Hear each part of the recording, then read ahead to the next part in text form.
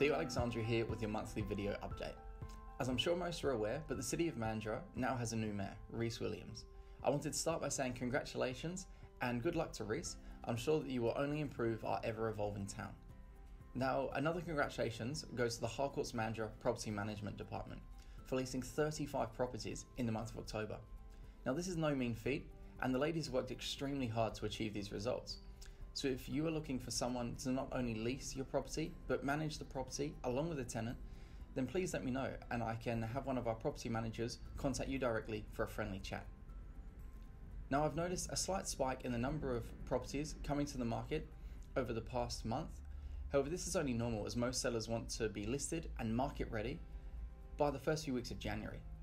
We've also seen the average days on market drop to only 75 days against this time last year, which was sitting around 97 days.